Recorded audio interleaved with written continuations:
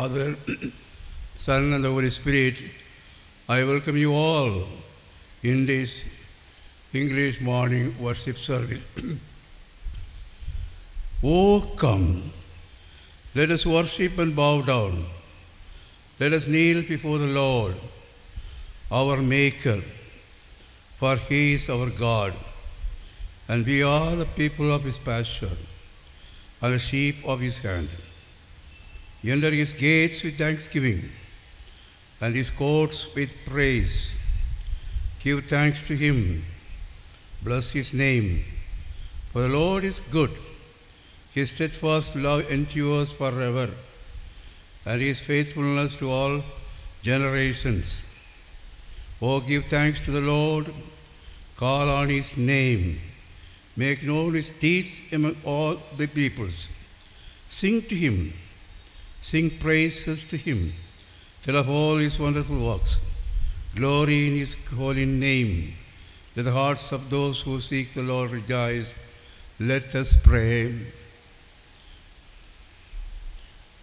Holy and gracious God, you are the source of all life. Your eyes watch over us. You know the secrets of our hearts. Draw us into your presence, move us into obedience, and summon us to your holy feet, that we may worship you with gratefulness and humility through Jesus Christ our Lord. Amen. Please be seated. Now, let us raise and sing the hymn number 60. Hymn number 60. Jesus, the very thought of thee, with sweetness fills my breast. Hymn number 60.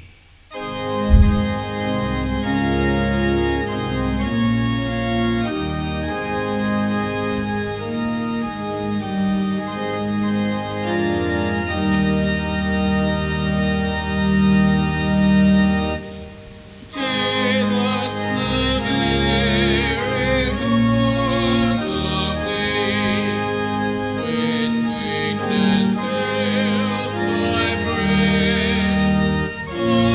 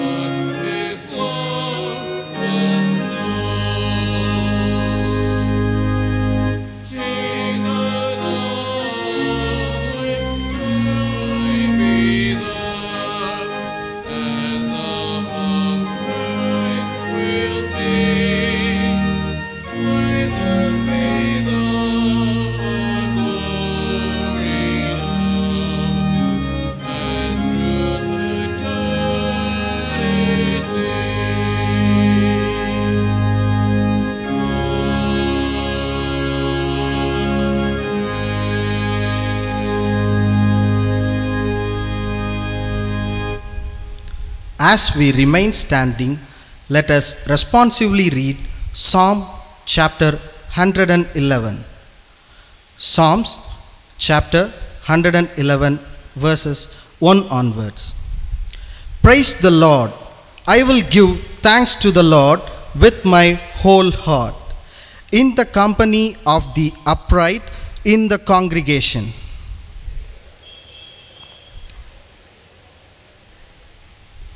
Full of honor and majesty in his work, and his righteousness endures forever.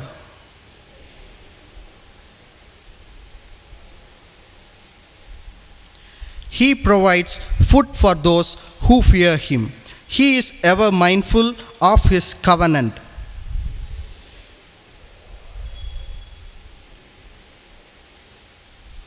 The works of his hands are faithful and just. All his precepts are trustworthy.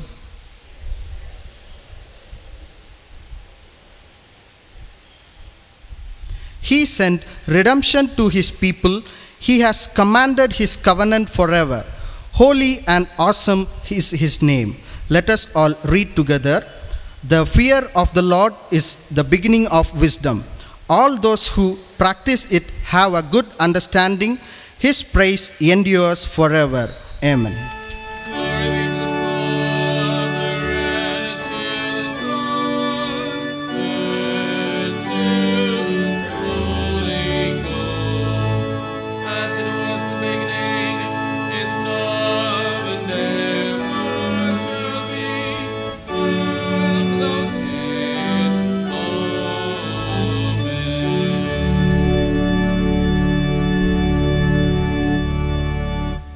Remain standing. Please turn page number 50 of C.S.I Book of Common Worship, Confession, page number 50. If we say that we have no sin, we deceive ourselves, and the truth is not in us.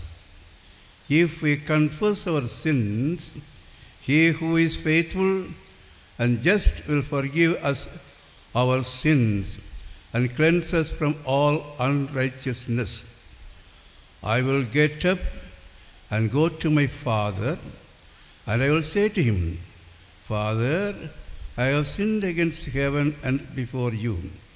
I am no longer worthy to be called your son. The time is fulfilled, and the kingdom of God has come near. Repent and believe in the good news. If you do not have a high priest who is unable to sympathize with our weaknesses, but we have one who in every respect has been tested as we are, yet without sin. Let us kneel down and examine ourselves in silence. Let us humbly confess our sins to the Almighty God.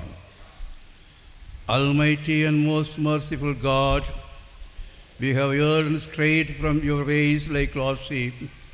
We have followed too much the devices and desires of our own hearts. We have offended against your holy laws. We have left undone those things which we should have done, and we have done those things which we should not have done, and there is no health in us. But you, O Lord, have mercy upon us, miserable offenders. Spare them, O God, who confess their faults. Restore them that are penitent according to your promises, declared to humankind in Christ Jesus our Lord. And grant, O most merciful God, for his sake, that we may hereafter live a godly, righteous, and just life to the glory of your holy name. Amen. May the Almighty and merciful Lord grant us pardon and remission for all our sins, time for amendment of life, and the grace and comfort of the Holy Spirit. Amen. Please be seated. Today our chief guest is Professor Bala Singh, formerly Vice Principal and Head of the Head Department of Physics and Research Center, Scott Christian College Autonomous. On behalf of the congregation, the church committee, and the pastors, I welcome you in this morning in our English worship service. Now we will listen to a special song by Home Church Senior Endeavor. Then we will listen to the ministry of the Word of God. After that, our chief guest will deliver Lord's message to us.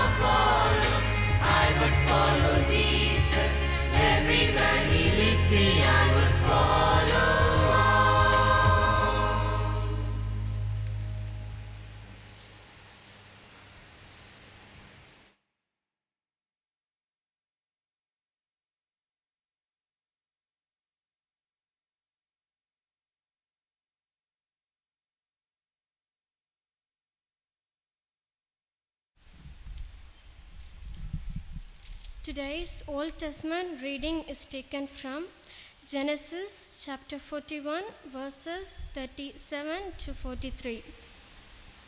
Genesis chapter 41 verses 37 onwards. The proposal pleased Pharaoh and all his servants. Pharaoh said to his servants, "Can we find anyone else like this, one in whom is the Spirit of God?" So Pharaoh said to Joseph, "Since God has shown you all this, There is no one so discerning and wise as you. You shall be over my house, and all my people shall order themselves as you command. Only with regard to the throne will I be greater than you." And Pharaoh said to Joseph, "See, I have set you over all the land of Egypt." Removing his signet ring from his hand, Pharaoh put it on Joseph's hand. He arrayed him in garments of fine linen, and he put a gold chain around his neck. He had him ride in the chariot of his second in command, and they cried out in front of him, "Bow the knee." Thus he set him over all the land of Egypt. Here ends the reading. Praise to be the God.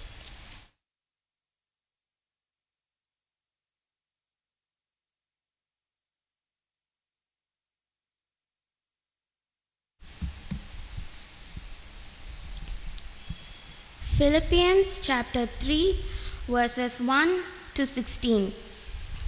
Philippians chapter 3 verses 1 onwards.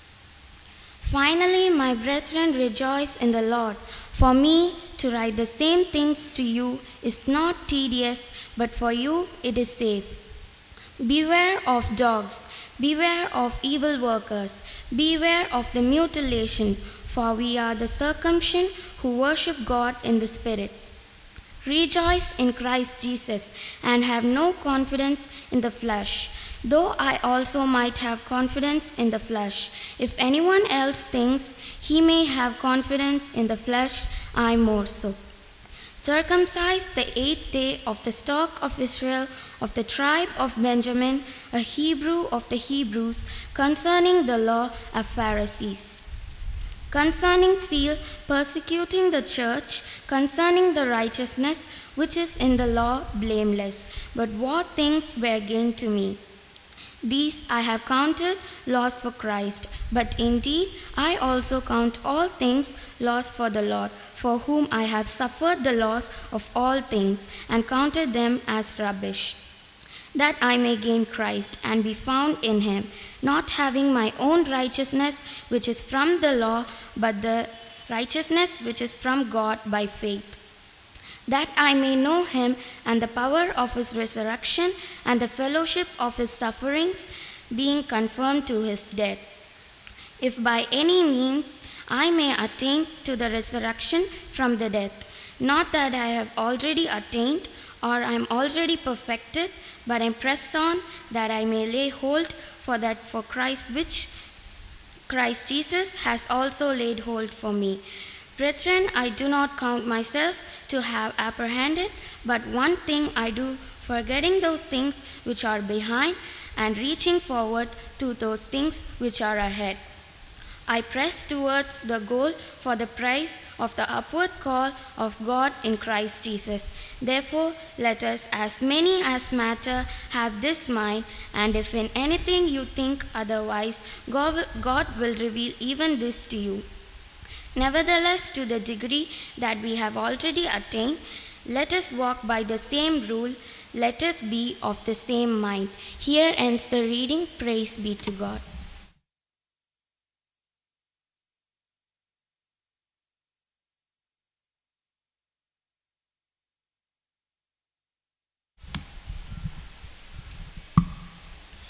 Today's Gospel reading is taken from the Gospel of Matthew, chapter 19, verses 16 to 22. Matthew, chapter 19, verses 16 onwards.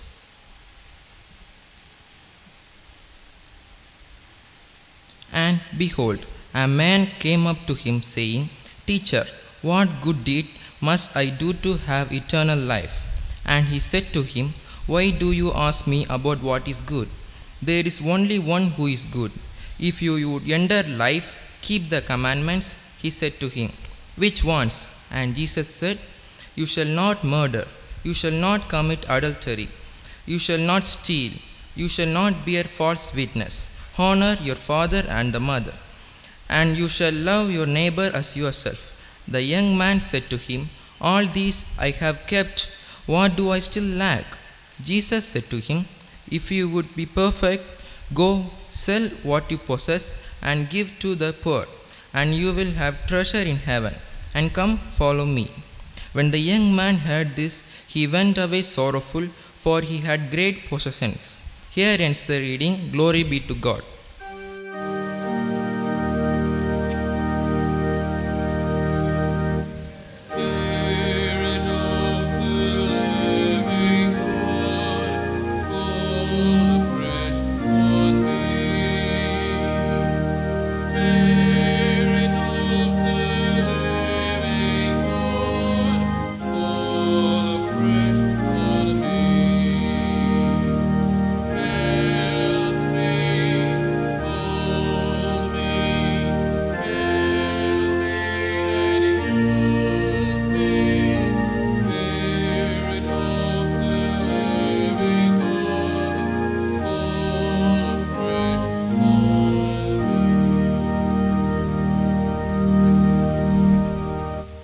Let us all be seated.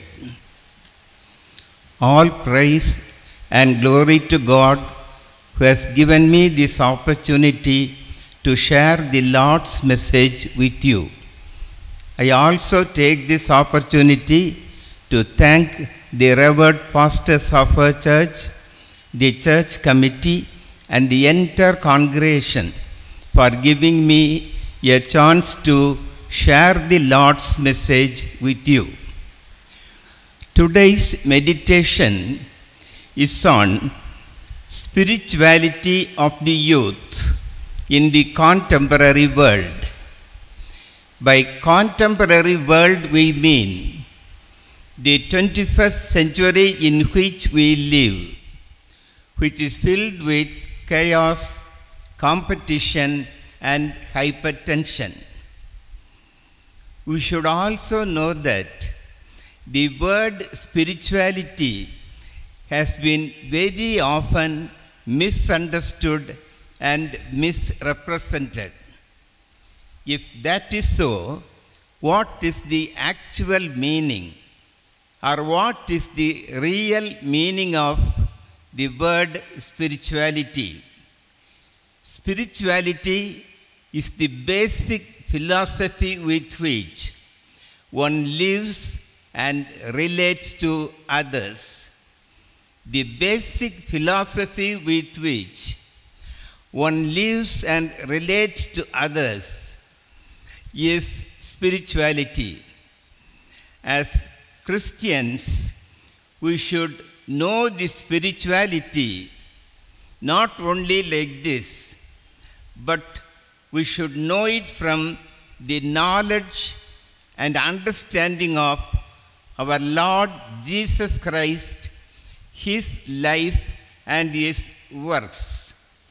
This was revealed by Jesus Himself at the synagogue in Galilee. This is revealed in Luke chapter 4, verse 18. Luke chapter 4, verse 18 says that the Spirit of the Lord is upon me. He has anointed me to preach good news to the poor, freedom for prisoners, giving eyesight to the blind, and thereby proclaim the year of God's favor, or the Jubilee year. So a commission or a command has been given to Lord Almighty in this passage in Luke 4, verse 18. And this represents that the prime goal of our Lord Jesus Christ is threefold. One is a creative object or a creative goal. Second one is a liberative goal or a liberative target. The third one is witnessing for Christ. We shall see this one by one. First of all, the creative goal is not a personal one, but directed towards the poor and the oppressed. This may lead the youth to a state of spiritual emptiness or spiritual vacuum. It was then that Satan tries to enter in.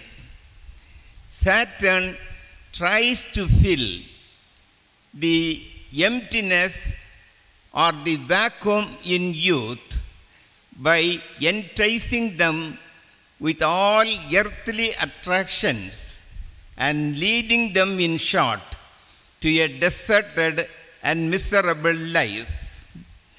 That is why Jesus said in the Gospel according to St. John, chapter 16, verse 33. Gospel according to St. John, chapter 16, verse 33 says, "In order that you may have peace in me, I have said this.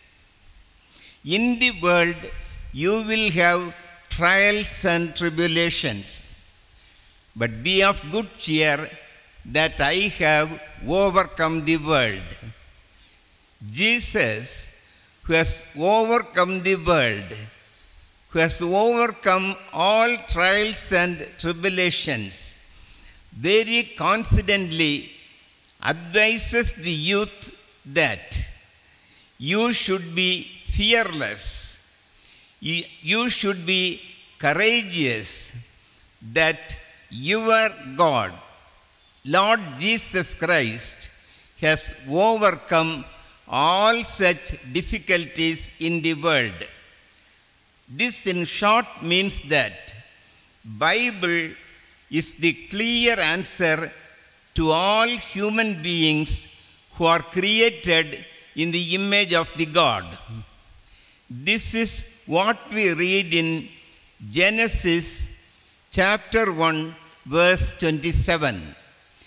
Genesis 1:27 says that God has created man in his own image. In the image of God he has created him. Male and female he has created, and breathed his spirit in them.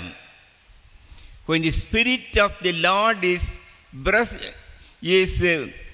fed into the human beings, naturally the Holy Spirit or the Spirit of the God fills him. In addition to that, God says that through his Son Jesus Christ, that he has not only created man in his own image, but at the same time he has given the Spirit of his Son Jesus Christ to reside in him. The Spirit of his Son Jesus Christ is the Holy Spirit which God fills every human being. In Galatians 4:6 we read that, in Galatians 4:6 we read that, in order that you may call me Father, the Spirit of my Son Jesus Christ is given to you. So as such, we as human beings, we as Christians, we have the image of our Lord Jesus Christ, and we have in us the Spirit of his Son Jesus Christ.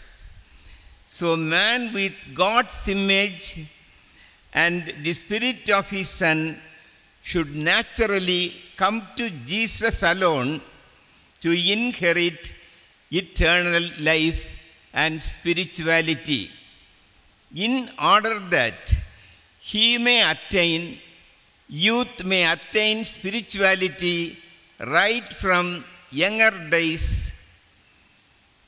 we should know that the heart or our mind should have an emptiness or vacuum to accept the Spirit of the Lord or the Holy Spirit. Now this is about the creative goal. The creative goal creates in every youth sufficient space, sufficient emptiness or sufficient vacuum so that through His Son Jesus Christ, God allows the Holy Spirit to fill the gap. Secondly, we said the liberative goal. The liberative target is very clearly revealed by the famous physicist and the famous philosopher Louis Pascal, who propounded the Pascal's law of flotation. Now, Pascal said that in the heart of every human being there resides a God-sized vacuum, an emptiness. An emptiness or vacuum is created in every human being because of the creative target that was given to God. That the spiritual vacuum is absolutely necessary to be filled in man to attain spirituality even at his youth. Now the scientist Pascal is like the young man who comes to Jesus and asks him a question. We read in the gospel reading in Matthew 16 that Jesus said, "Obey the commandments," because the young man came and asked them, "What shall I do to inherit eternal life?" Jesus said, "Obey the commandments." He doesn't stop with that, because he was not the only person who came to Jesus at that time.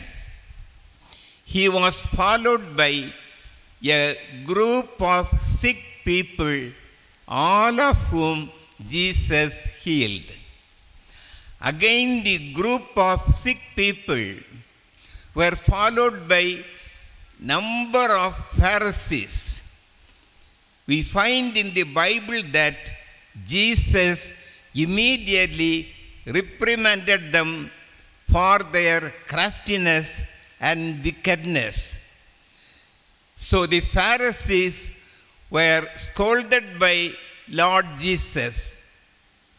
And finally, fourthly, a group of little children came to him and Jesus blessed them. So we find that Jesus blesses the little children. Jesus reprimands the group of Pharisees. Jesus heals the sick people. But when the young person asks him, "What shall I do to inherit eternal life?" Jesus says, "Obey the commandments, the 10 commandments that is given to you." But the youth said, "I am following all this right from my younger days." Then Jesus said, "Still, you lack one thing. You sell all that you have and give it to the poor." You sell all that you have and give it to the poor. Then there will be total emptiness in your heart and mind.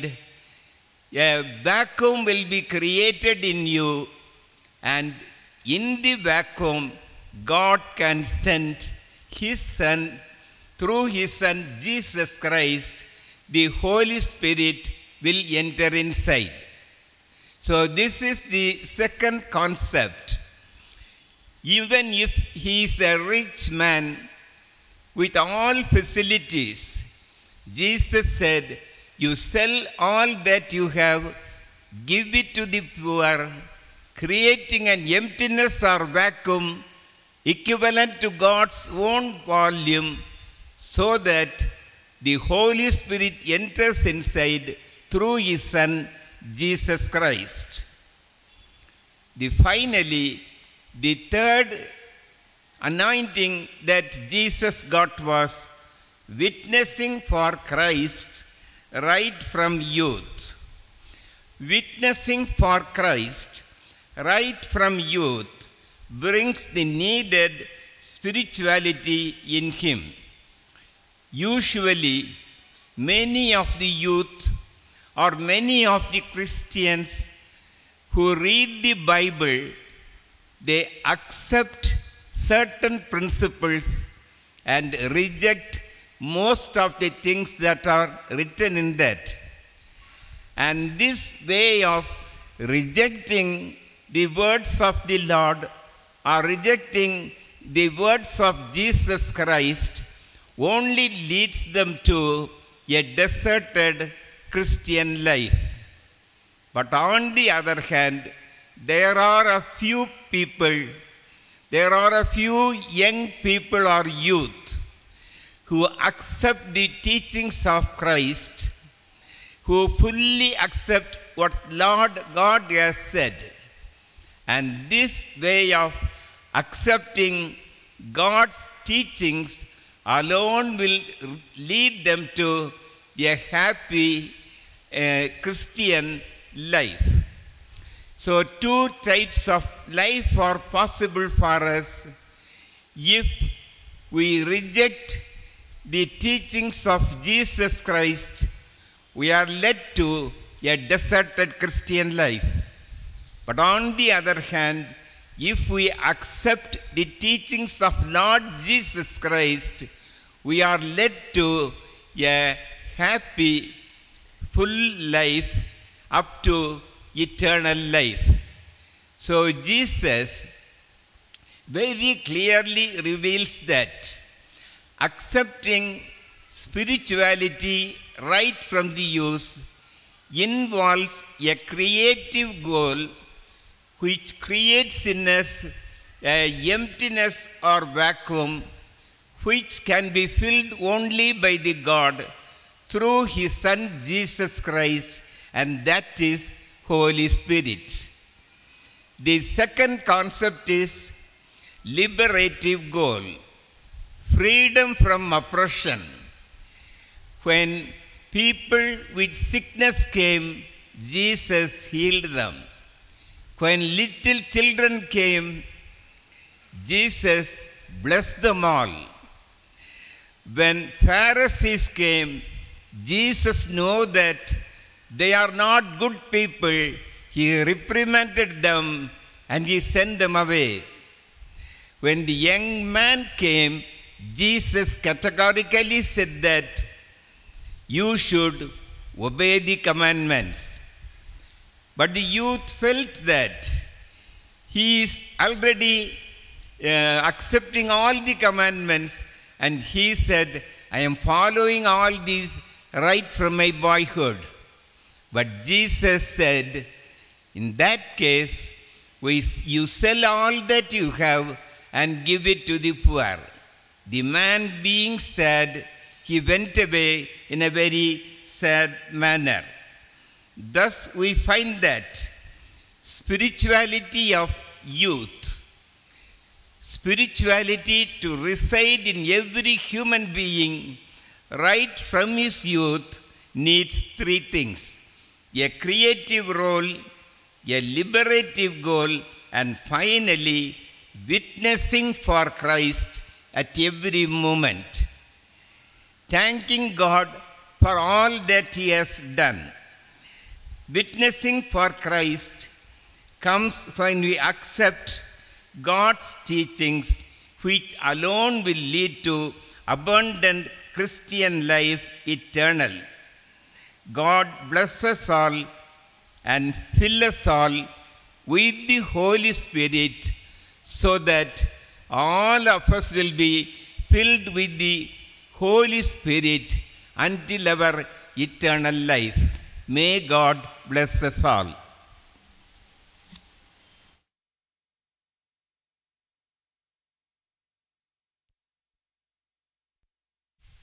Let us all rise up and affirm our faith through the words of Apostle Creed, page number 56. Page number 56. I believe in God, the Father Almighty, creator of heaven and earth.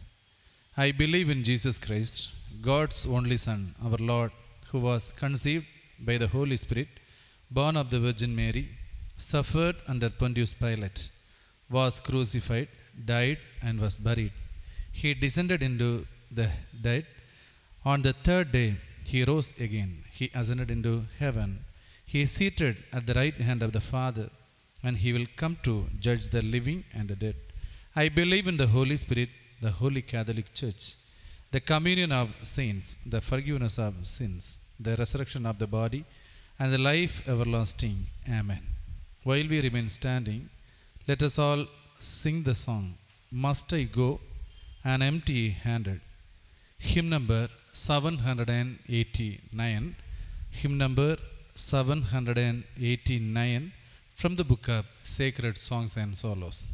No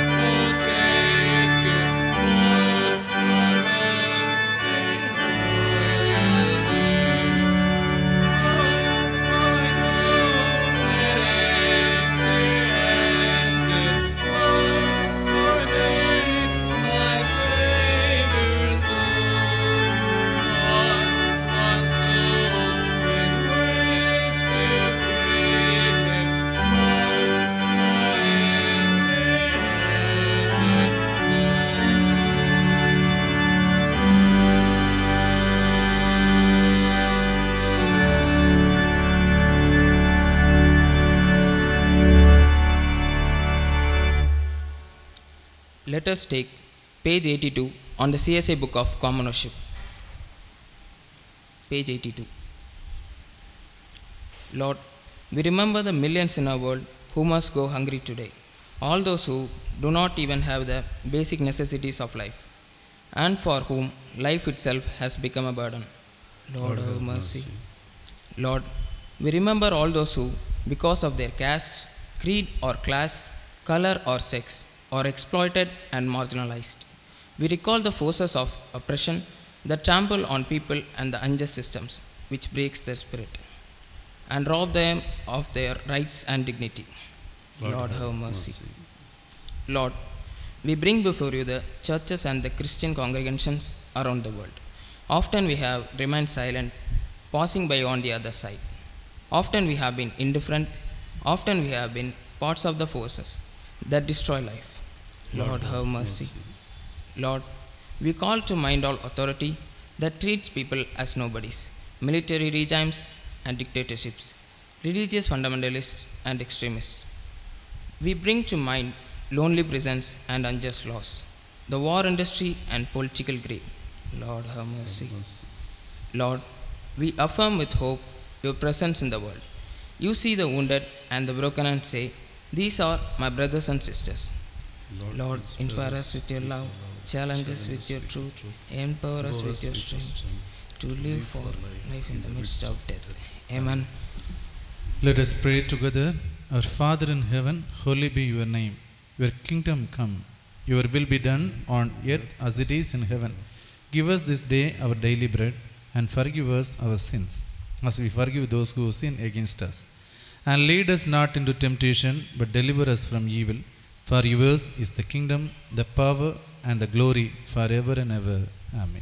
Gracious and merciful God, who has caused his wondrous works to be remembered, equip us to be people in whom the Spirit of God dwells, who would count anything as insignificant in order to gain Christ and found in him, that we may know Christ and the power of his resurrection, sharing in his suffering and becoming like him in his death, through Jesus Christ, who lives and reigns with you and the Holy Spirit, one God, now and forevermore. Amen.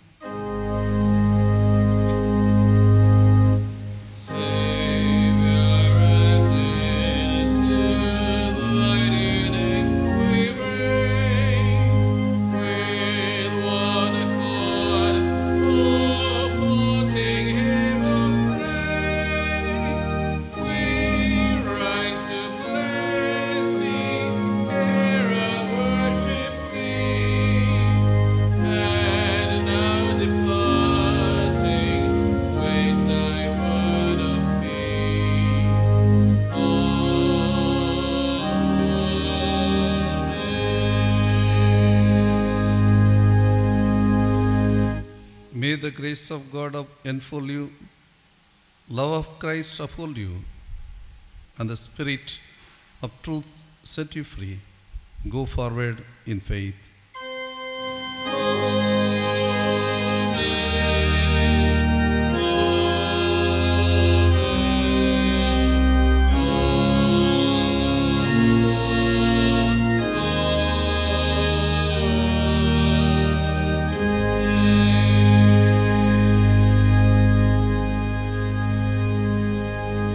The Lord be with you. Let us depart in peace.